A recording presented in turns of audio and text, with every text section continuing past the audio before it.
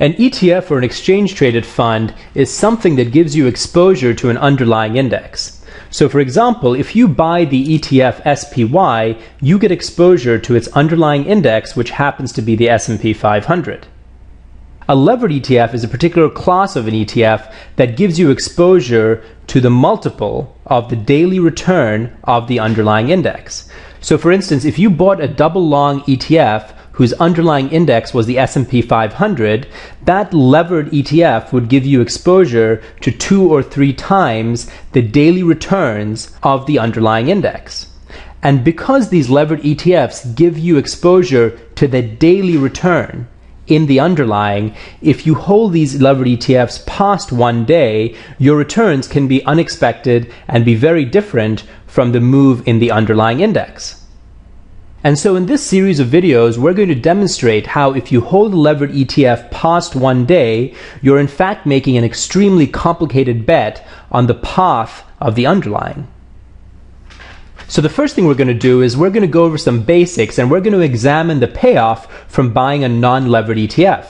Buying a non-levered ETF is just the same as buying the underlying index, since a non-levered ETF perfectly tracks the underlying index.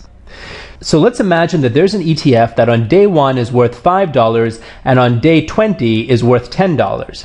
And so this means that over 20 days, the price of the ETF went up by 100%. So what this means is that if we take $100 of our money and we use it to buy this ETF on day 1 at a price of 5, then after 20 days, our payoff will be such that our $100 will be worth $200.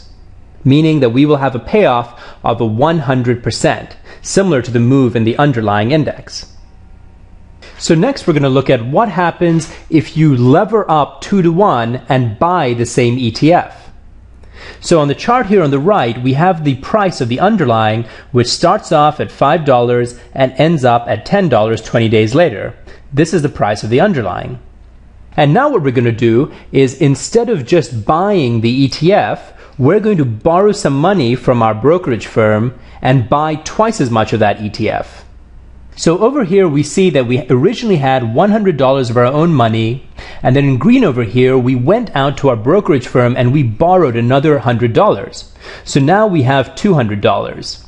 So we take that $200 and we buy the ETF at a price of $5 on day 1. So what that means is that on day 20, our $200 investment is now worth 100% more, because the underlying went from $5 to $10. And therefore, if we bought $200 worth of this ETF, the value of that would have gone up to $400, which we show over here. But of course, since we borrowed $100 from the bank, which is over here, we have to return that $100. And so what that means is that after we return this $100, we only have $300 left.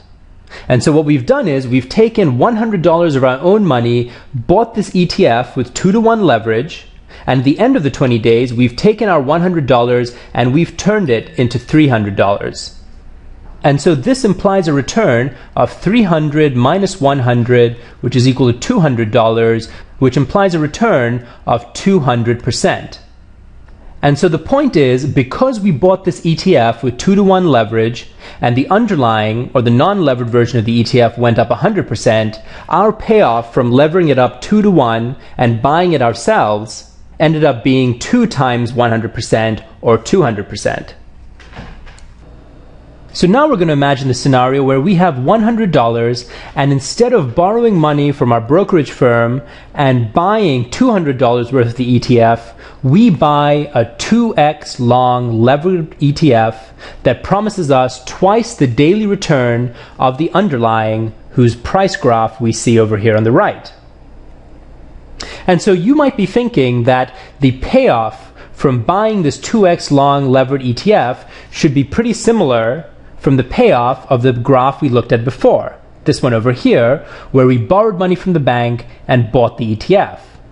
And so the question is, what should the payoff of this 2x long levered ETF be? And the important thing to realize is that given the scenario that we've drawn out over here, you don't have enough information to know what your payoff will be. So if you know that on day 1, the underlying was at $5, and then at day 20, the underlying is at $10, and this 2x long levered ETF promises you twice the daily return of this underlying, you don't have enough information to know what your payoff will be. And the reason you don't know is because your payoff will be related to the path that the underlying takes to get to $10. Meaning if the underlying follows this path, you'll have a different payout than if the underlying follows a path like this, or a path like this. So the important point is, when you buy a 2 or 3 long or short levered ETF, your payoff will be related to the path that the underlying index follows.